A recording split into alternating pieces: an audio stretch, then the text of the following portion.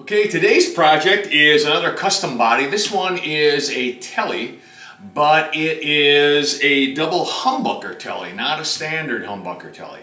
The customer wanted his made out of mahogany. This one is obviously ash, but I haven't made the customers yet. So I'm just going to show you this one when we do the intro here.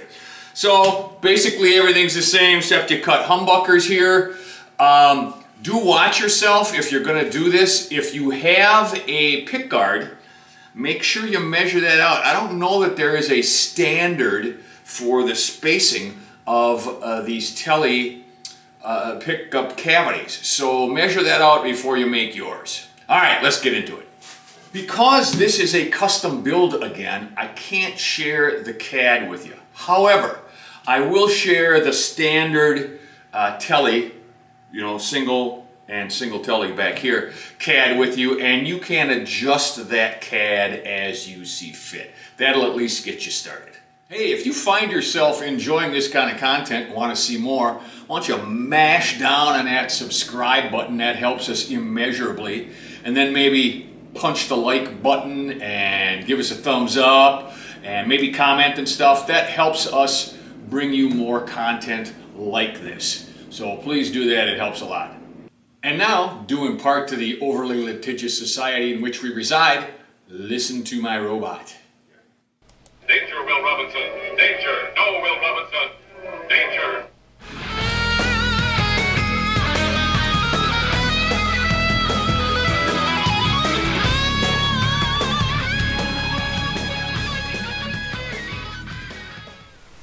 Alright, had a customer that wanted kind of a custom order. He wanted a Tele with 2 humbuckers, but he wanted it out of mahogany. We don't normally make them out of mahogany, so it was kind of a custom order. Well, why don't you just use your regular basswood one or something? Well, the speeds and feeds are different for wood. We could use the ash one. So what we're going to do is we're just going to use the ash one for this rather than, come up with something entirely new. So here we go. Let's check the size first. Yeah, 1.75 thick. That all looks good. So let's start with the pickups. And I'll hit the shift key, hold down the shift key while I select the other one so we get both of them. This cut depth is going to be 0.75. Now remember, we're using the ash cutters. It's the same cutter, but it just has different speeds and feeds. So we can't just select it because it'll kind of confuse the software. So we have to remove that one first and then select one. And like I said, we're just going to use the ash one. It'll be a little slow. The difference between the ash and mahogany one is probably a couple minutes. I'm not worried about it.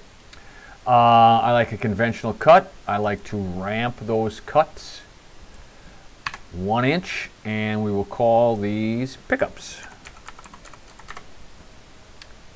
Okay. Next, let's do the control cavity.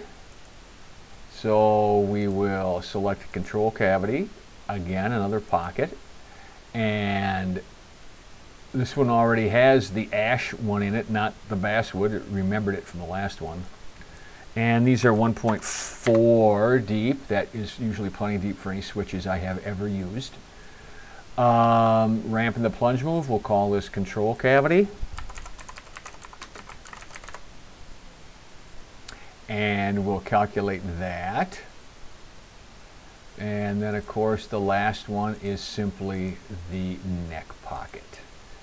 That'll also be a pocket. It will not be 1.4. It will be 0.625 or 5/8. It's ash, conventional cut, ramp the plunge moves, neck pocket.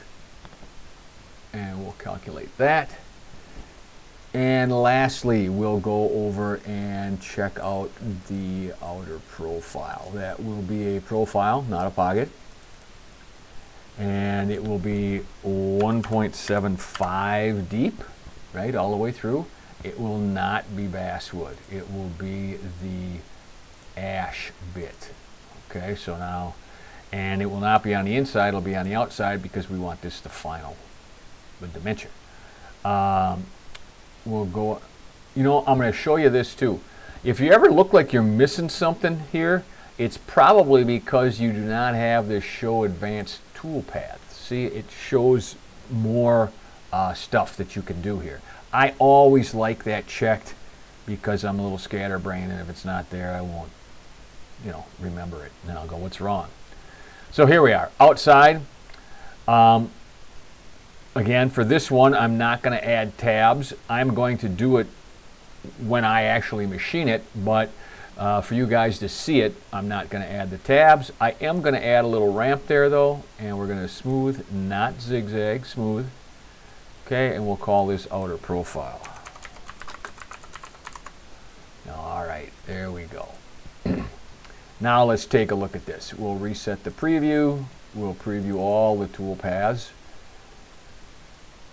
We'll double click the stuff outside of the body, and since there's no tabs, it'll take it away. And then we'll kind of take a look at this guy. And you can see this stuff here, that's just some glitch in the 3D rendering. And you look when I move it, it gets, you know, or it may be a half a thou thick or something like that. Anyhow, this is what the guy wants. Of course, I will put the, I'll drill the hole in. That's not shown. The hole basically from here to here allows you to run a wire between here, and from here to here allows you to run the wires between there, and the 7/8 inch hole on the outside here. Additionally, the 1/8 inch roundover is not shown, but all that stuff, you know, will be in there. Those are just secondary ops that I do. Okay, so let's go out, glue up the blank, and we'll get the machine of this thing. All right, back at the lumber pile. Mahogany today. So this guy's right on top. He looks pretty good. Looks plenty wide enough to my calculated eye. We'll get him cut into some blanks. Okay, now we got our wood selected. Nice piece of mahogany. We'll cut her to length.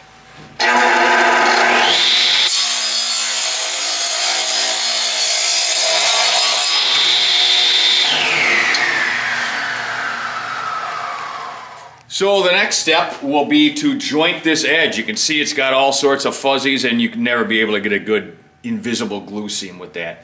So we'll run it through my little tabletop jointer. I have a big long bed jointer for longer pieces, but this one's so short, we'll just run it off this one.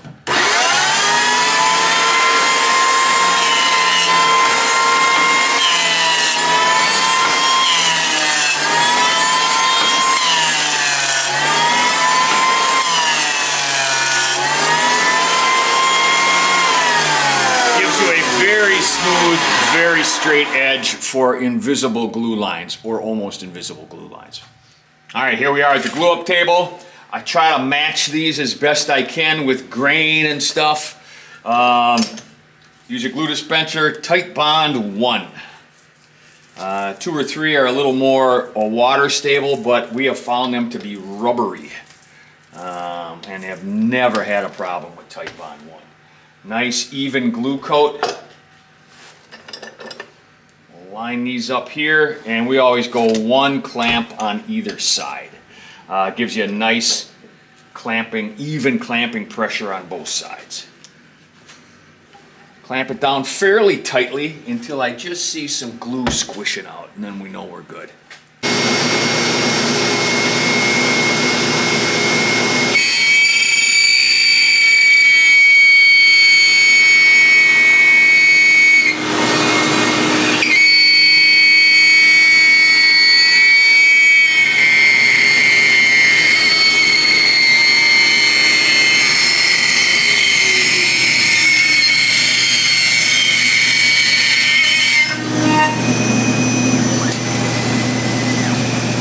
She's all cut out. We'll unstrap her from the table here, and we'll go do all the secondary ops. Alright, so I guess the first thing we should do with this is kind of take off some of these fuzzies and stuff with the orbital. So here we go.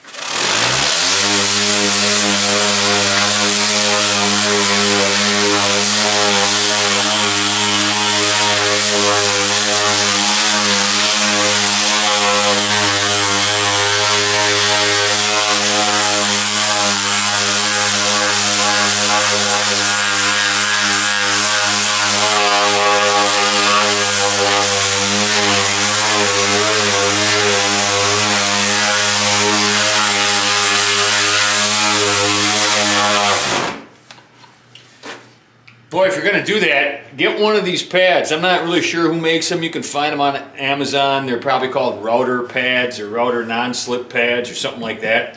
It really helps with the not slipping around on there so much. Okay, now we'll use the drum sander and we'll just take off those little itty-bitty nubs left from where the tabs were.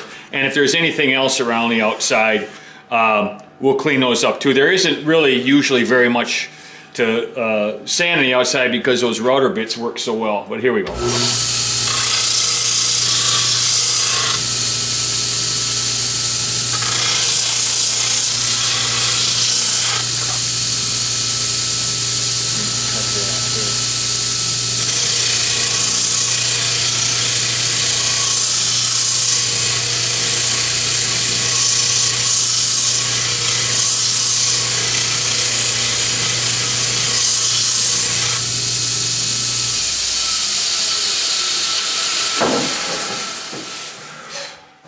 Okay, with the edge done, what we'll do is we'll drill a hole through here for the wire and then drill a hole through here for the wire.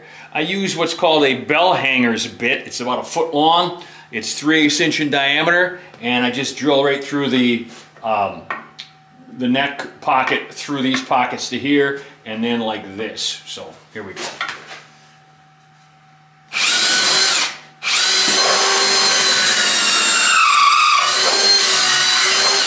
There's one.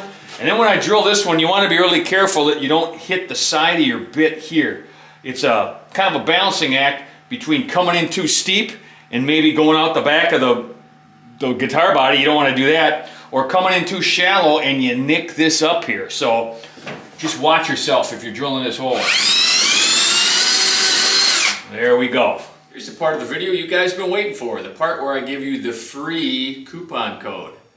Just go to the link in the description and it'll take you to the file page and check out like normal, and when it tries to charge you, just put in that coupon code and it'll be free.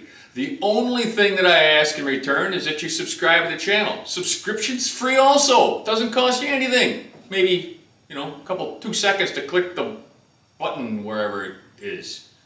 Alright, let's get back to the video. Okay, now using the same non-slip mat that we used when we were sanding it, we'll give it the edge treatment. Teles normally get an 1/8 inch round over, and we'll do that with the router, just kind of freehand with this little follow bit here.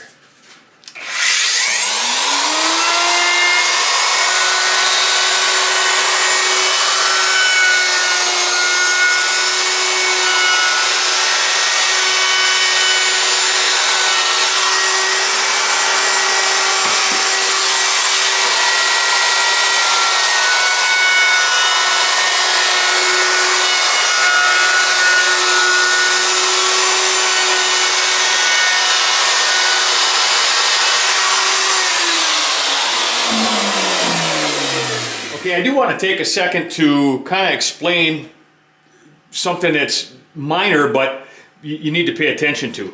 And that's right here and right here. I freehand that in there. I just kind of ease it in there and I ease it out there, because you don't want to round over this edge or this edge, because it'll undercut your neck plate that you put on there. So I'll just break these by hand with just a piece of sandpaper. And I ease this out so that it's a smooth transition, or as smooth as I can, and that might take 5 seconds with some sandpaper too. Same up here, but do pay attention to that. All right, now we're at the drill press for the 7/8 inch input jack hole, and you can see the fixture down here. It stops it there and it holds it more or less straight up. It does give me a little wiggle room so that I can some of them with veneers or some thin lines and stuff may be a little different, so I wanted to build a little wiggle room into that, but it holds it pretty good.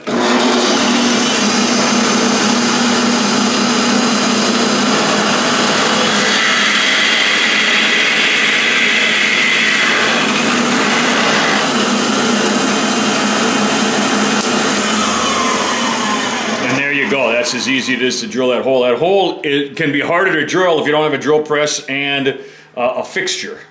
Okay, just a quick little part here on the hand sanding I do, I always like to break any sharp edges. So we have this edge here, this edge all the way around here, and then this edge on the back. So I just have some sanding blocks from scrap that I contact adhesive some 120 grit sandpaper to, and I'll just hit these really light.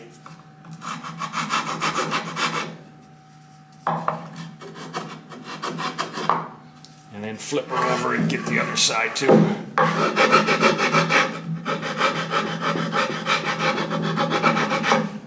Now in my program, you know, I build in this radius here and this radius here, so I don't really have to hit those. So just a touch more hand sanding on this, and then the quality control will measure that, and we'll weigh it, and we'll stamp it, and we'll do all that kind of stuff. Then she'll be ready to go out to the customer. All right, after action report, you're going, hey man, you made that out of mahogany, why you got that ash one in your hands again? I shipped it before I did this. Or is it more of this? In any case, I'm not the sharpest tool in the toolbox. The customers turned out fantastic. Pretty straightforward. You don't got to flip it over and index anything on the back, anything like that. Again, I know I told you this in the intro, but I'm going to tell you this again in the outro. If you are using a pick guard for yours, measure to make sure that you are putting these humbucking pickup cavities in the right spot. You may have to move them around a little bit. I don't know. I haven't... Every one that I've ever made was not being used with a pick guard. So I took my measurements from a single pick guard that I have. So, you know, your mileage may vary. In any case, great project, simple as far as guitar bodies go. Hope you enjoyed it. Please, if you did enjoy it, or even if you didn't, why don't you mash down on the subscribe button, give us a like, give us a thumbs up, share it with some buddies you have that may or be interested in this kind of thing, and that helps us grow the channel. All right, thanks again.